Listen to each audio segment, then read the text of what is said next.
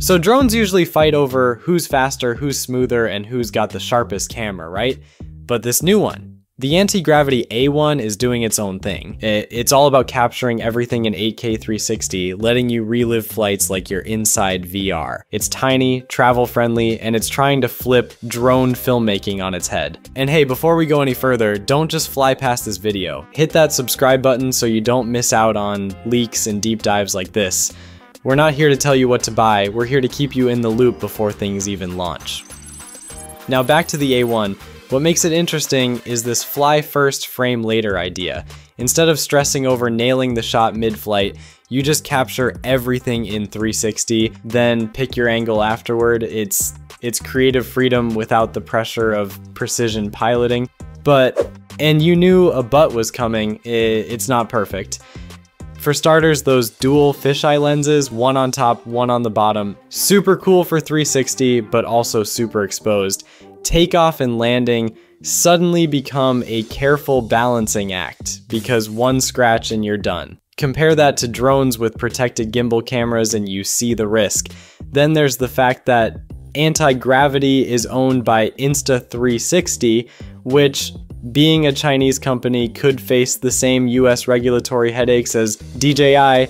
Bans, import restrictions, resale issues, it's all on the table, and that's a real concern if you're buying early. Flying it is also a whole new experience. The 360 FPV view lets you look anywhere independent of the drone's path. Sounds awesome, but also disorienting. Motion sickness is very real, and beginners might crash while looking the wrong way, even with obstacle avoidance sensors. Plus, in many countries, if you're using a headset, you legally need a spotter keeping eyes on the drone. That sub 250 grams weight might save you from registration, but it won't save you from those headset rules. Then we've got video quality concerns. We don't know if the A1 supports 10-bit, D-Log-M, or HLG.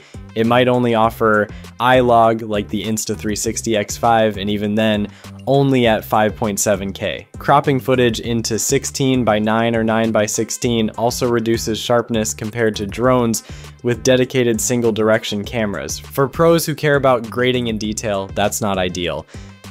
And let's talk controls. Right now, you fly it with the grip motion controller.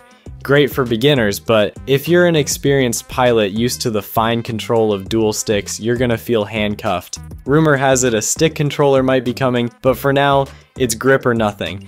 Here's the thing though, we don't want you to just watch this and immediately rule out the A1. There's still so much we don't know. Exact video specs, still photo quality, range, speed, wind resistance, battery life, altitude, storage.